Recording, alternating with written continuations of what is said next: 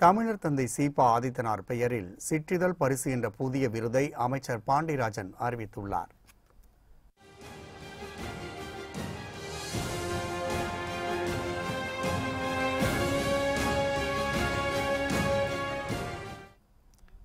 தமிழக சட்டசபையில் செய்தி விளம்பரத்துறை மற்றும் தமிழ் வளர்ச்சித்துறையின் மானிய கோரிக்கை மீது விவாதம் நடைபெற்றது. அப்போது பேசிய தங்கம் தென்னரசு, செம்மொழி தமிழ் ஆய்வு மத்திய நிறுவனத்திற்கு தனி இயக்குனர் நிர்வாகிகள் நியமிக்காமல் இருப்பதால் தமிழ் ஆய்வு நிறுவனத்தை அரசு மூடு விழாவாக நினைக்கிறது என குறிப்பிட்டார்.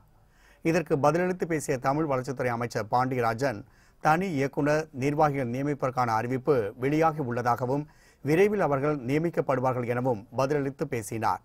தொடர்ந்து பேசிய அவர், திமுக ஆட்சி காலத்தில் செய்ததை விட அதிமுக ஆட்சி காலத்தில் தமிழ் வளர்ச்சிக்கு தொடர்ந்து பன்மடங்கு செய்துள்ளதாகவும் குறிப்பிட்டார். மேலும் வள்ளலார், தேவநேய பாவனார், காரைக்கால் அம்மையார், வீரமா முனிவர் உள்ளிட்ட சான்றோர்கள் பெயரில் புதிய விருதுகள் தோற்றுவித்து ஆண்டுதோறும் வழங்கப்படும் எனவும் அமைச்சர் அறிவித்தார்.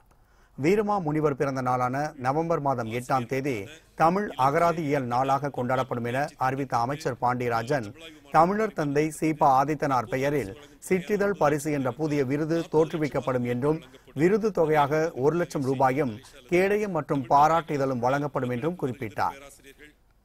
தமிழர் தந்தை சீபா ஆதித்தனார் அவர்களின் பெயரில் சிற்றிதழ்களுக்கு பரிசு என்ற புதிய விருது தோன்றுவித்து ஆண்டுதோறும் வழங்கப்படும். தமிழ்ல 1000க்கு மேல சிற்றிதழ் இருக்கு, அவங்களை தேர்ந்தெடுத்து வழங்குறது.